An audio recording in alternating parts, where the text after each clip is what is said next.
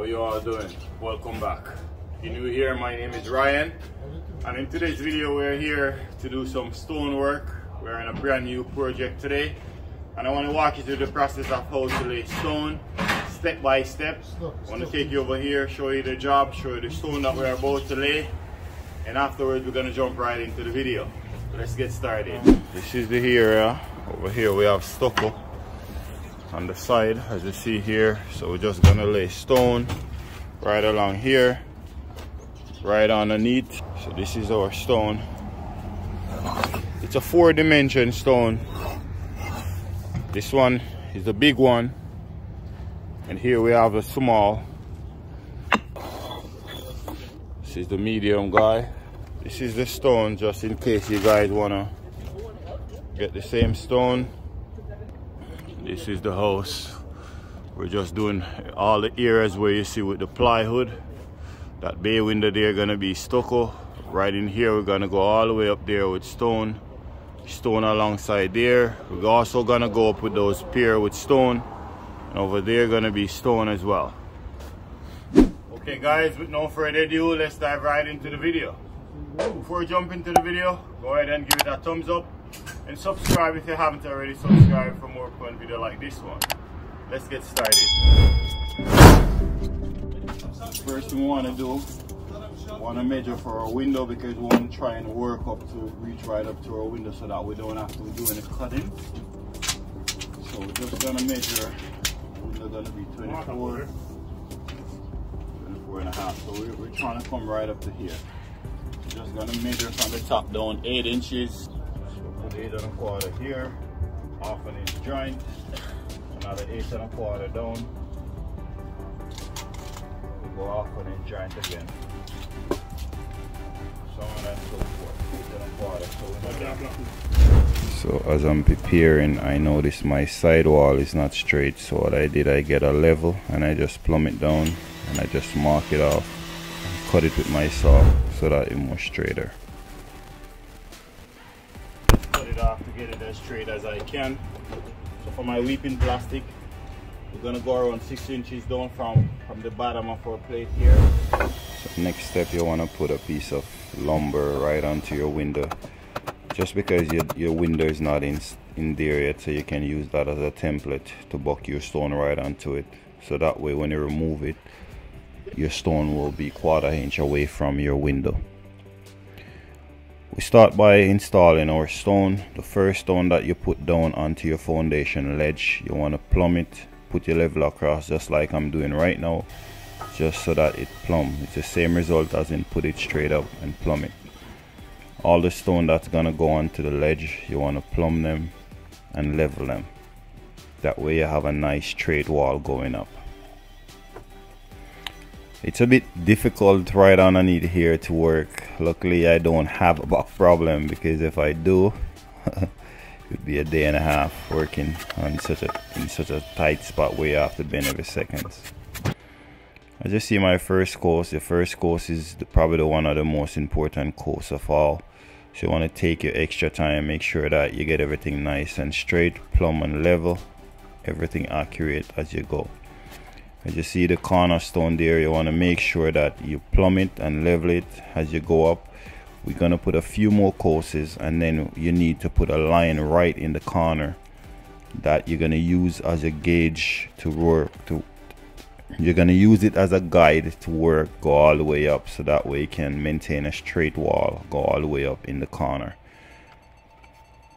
As I go in the video, I'll explain to you guys ways of how to get your band and stuff like that. If you like, I have more depths in details video of how to lay stone, the 3 rule that you have to follow in order to maintain the pattern. So feel free to go and check those videos if you like after this one, so that way you get an idea of how to form your band. As you see in my foundation wall here, we have some brick ties. As you go up onto your wall, you want to bend those brick ties so that they sit flush onto your stone, so that way it can help to support your stone as you go up.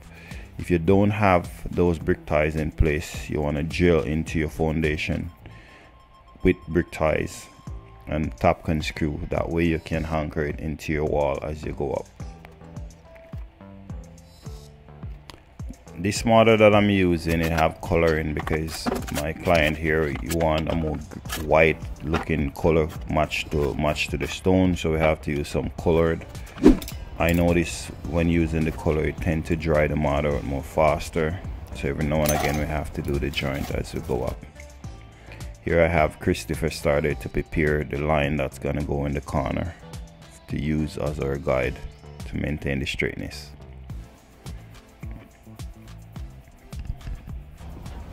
Here we're just putting up a 45 nail now, guys, just to help to have a straight corner go all the way up.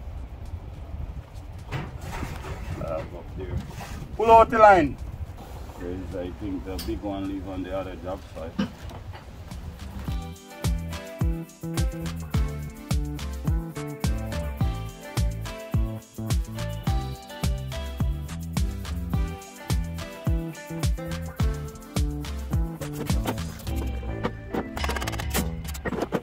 Probably one of the most important thing you need to know as a stonemason or as a beginner is to try to understand the magnitude of how to lay stone, the tree rule of how to lay stone. And the most important thing is to don't go no higher than the biggest size stone you have, which in my case the jumbo stone would be the highest stone that we have here. That one would be right in the middle here that I put my level on there. Once you reach up to the highest stone, which is the jumbo stone, you have to put one across and break it. I have a few videos, feel free to go and check those videos. And you don't want to go no longer than 4 feet. So your bed joint not supposed to be no longer than 4 feet. As I go, I will explain more. Make sure you put a mortar and stone in such a way so your grandson will come and say, yes, my granddad did this. That's how I work, man. And still it's standing firm. That's how I work. It has to be done properly, man. That's me. 100%. Everything. You need the weeping plastic.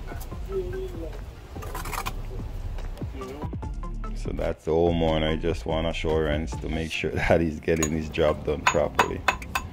This is how you face your stone, just in case you have to straighten the face of it. The stone that's gonna go to the corner, it has to have a rough face. So all the stone that go into the corner here, you have to face them. Coming up in the video, you'll see how to face the stone as we go as well. And you have a few different ways of how to face the stone. I have video as well up where you can check out more depths of how to face your stone. If you like, you can check that out as well. Here we go. So we just put our chisel right across, and I want to face it right where it's about 3.5 from the back over. You want to go right across, put your chisel and straighten it so that way it look nice and straight. When you look up in your corner, you should have a nice straight line go all the way up. That way it looks like a professional did it. So don't do like most of those guys who just tend to just throw the stone in the wall. Here I'm just doing a different technique. I'm just marking my stone right around, and I just follow the mark with my hammer and just tap the back after, and it breaks off nice and straight, just like that. Now we're gonna go ahead and face it the same way like we did earlier. As I mentioned earlier, this joint dry really fast, so we have to join them as we go. Here we're installing our weeping plastic. Normally we step down 6 inches from the bottom of the plate. Here, being as we're doing stone, sometimes you might have to do a bit of step down, so that's fine. We're installing our Tyvek. Tyvek usually we do 6 inches above our weeping plastic. After install our Tyvek, we go ahead and we tape the joint right along. Make sure that it's nice and sealed, prevent water from sneaking there later on. And this is how it looks. If you're getting value so far from the video, guys, go ahead and give it a thumbs up. It really helps the channel out so that the video share. so more people can view and learn from it as well. Appreciate that. Thank you.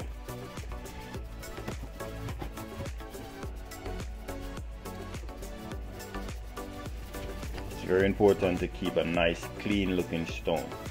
And one of the factors to keep the stone clean is to always cut the mortar away from the joint. Wait till it's dry properly before you go ahead and joint it.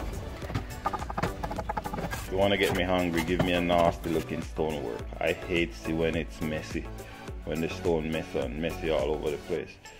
Earlier I put my level right onto the wall so that I can mark a plumb mark onto the wall, so that way we can follow the plumb mark, go all the way up, just to maintain the straightness from where I stand onto that wall, where the bay window there. So there's the mark on the wall. We're just gonna follow that as we go up, so that way we know that that piece of wall there is nice and straight, that's going towards the bay window. Guys, we're gonna put some brick ties now. You already know what the brick ties are. So we're just installing some brick ties. As you go, you want to install brick tie. This is what we use to maintain the strength. So you see I knock it to hear the sound from the inside, so that way we can put it right into our studs. Hold better. Better to put it in the last hole in the bottom of the brick tie as well. And if you have any question concerning the stone installation, feel free to go ahead and ask them down in the bottom. I usually try my best to answer all you guys' questions, even though you know Ryan is a super busy guy, but I still find time, and you know you guys are family to Ryan right now, right? Day one family. Enough love and respect to stick around with me from start until now. I appreciate you guys.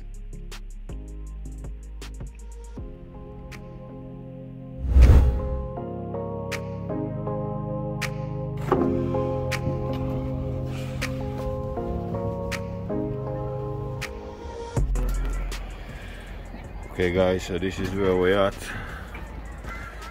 You see we're almost right up to the top now. We only have this much left to go.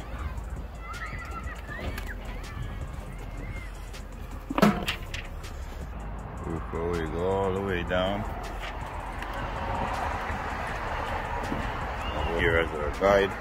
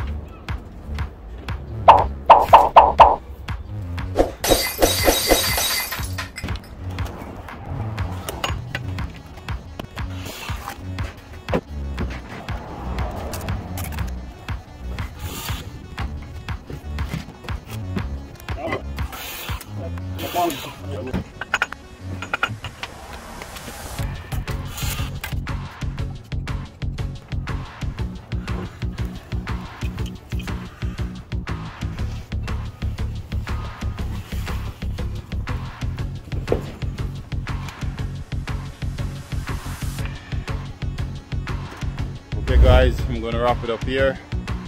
Hope you get value from this video. If you do get value from this video, go ahead and give it a thumbs up and subscribe for more upcoming video like this one. We still have a long way to go. We're just gonna go over that side there and start to lay some more stone over there. Peace out for now.